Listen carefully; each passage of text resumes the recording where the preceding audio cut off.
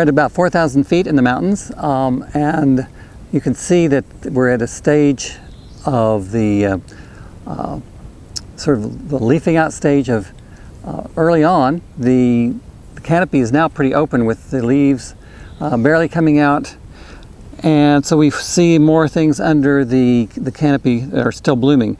We have here early buttercup, so this would be one of the earlier spring things you could find if you're further down in elevation.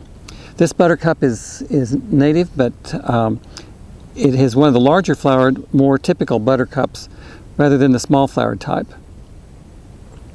Typical of buttercups has the large yellow waxy petals, numerous stamens. The stem has not too many leaves on it. Most of the leaves tend to be basal, as you see here.